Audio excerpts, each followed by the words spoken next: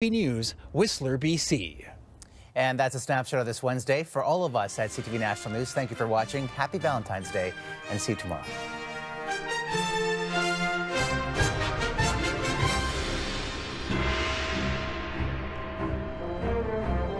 Miss you. Thursdays on CTV. We need to act fast. Look who's back. The new Station 19 and Grey's Anatomy. I love you. You unbelievable dummy. Time to get into new seasons. Thursday starting March 14th on CTV.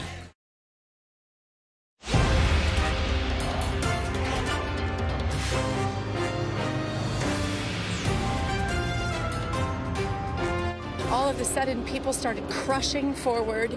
Everybody started running. There was screaming. 22 people have been shot at the Super Bowl parade celebration in Kansas City. One is dead. It's blowing, it's snowing, it's wet, it's heavy, it's hard slugging through it. Parts of Newfoundland and Labrador are getting walloped by a winter storm. It's 120,000 plus kilometers a year. And he's not even getting $7 an hour after expenses. Rideshare drivers around the world park their cars over low pay. Thanks for joining us. I'm Marella Fernandez. One person has been killed, another 21 shot and injured in Kansas City.